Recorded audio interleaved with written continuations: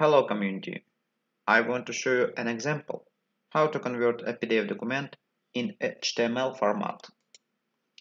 For example, we need to convert a PDF file like shown on the video. The file is called potatebeetle.pdf and consists of 6 pages inside.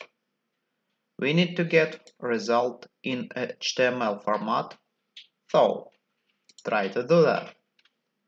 Firstly, run the Visual Studio and create a simple console application.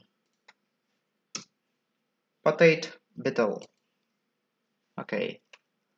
Secondly, using NuGet, let's install the specific component that allows you to convert PDF files in web format. This solution is called pdffocus.net.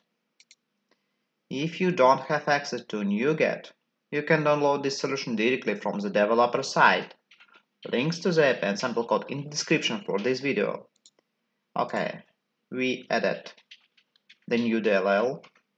The library recreates a HTML document from a PDF like as if it was be typed a human. It produces a complete editable Word or HTML document that contains paragraphs, columns, tables, images, page breaks, and so forth. Now, next step, we need to add new namespace using Soft. Okay, and insert some code inside.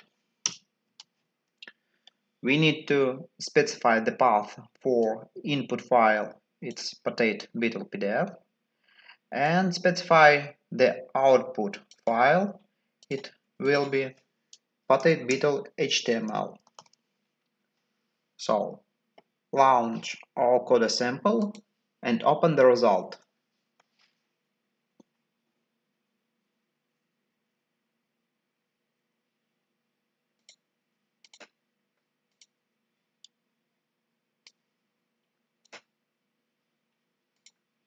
We got the result in HTML format, consists of 6 pages. A complete code sample can be found in the description.